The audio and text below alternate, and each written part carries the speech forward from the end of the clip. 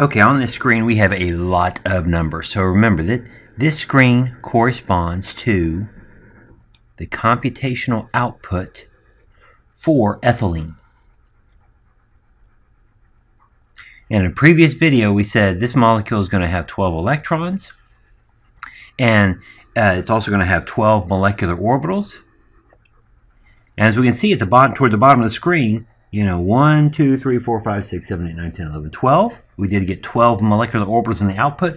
Because we have 12 electrons, MO6 is our HOMO, our highest occupied molecular orbital, and MO7 is our LUMO.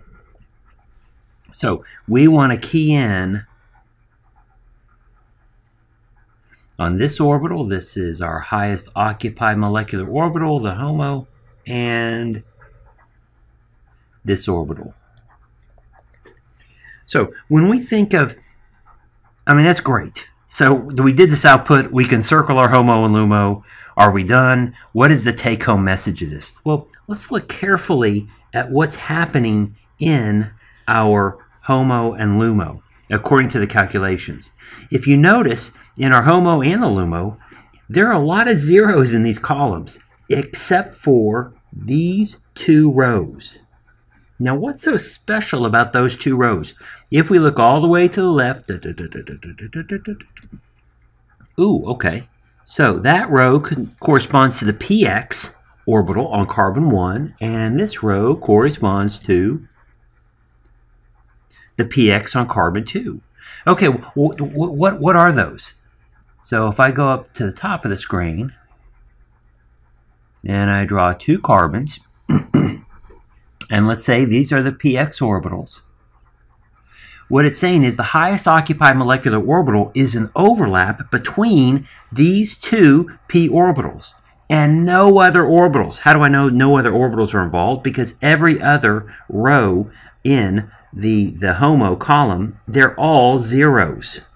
So nothing else is part of that picture. So all the contributions to that orbital come from these px's. Now, if you go look at the LUMO, it looks identical, except for one important feature. In the LUMO, one of the numbers has a negative sign in front of it. Now remember, molecular orbitals, the negative sign doesn't mean it has a negative charge. It means it has a mathematical negative sign, because these are simply sine waves. So I'm going to look at this. So this is our HOMO that I've drawn up here. And I'm going to shade half of these orbitals, because p orbitals have a mathematical sign. And so these shaded ends can interact and the unshaded ends interact. So that's our LUMO. And what's going on with our, that's our HOMO.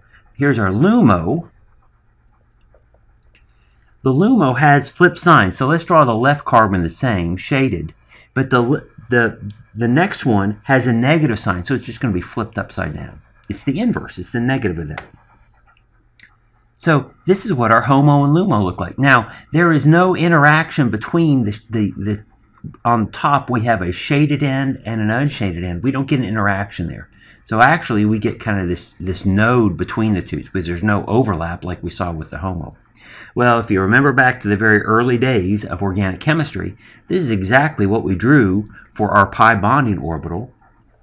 And the LUMO looks exactly what we drew for the pi star. So this is this computational chemistry has driven us to look at the HOMO and the LUMO, and what have we found? The HOMO and LUMO are our pi and pi star orbitals. And this makes sense. So when we think of ethylene, ethylene is a weak nucleophile. And what's the weak nucleophile? It's the pi bond. This CC pi bond that we have drawn here, kind of to the right in the middle of the screen. So this is the HOMO. X is a weak nucleophile. So what is the HOMO orbital? It's the pi bond. When we know that, it's a weak nucleophile. The pi bond attacks things. So, we could react this with, we could react with a proton, with H3O+. And the electrons for that reaction would come out of the pi bond.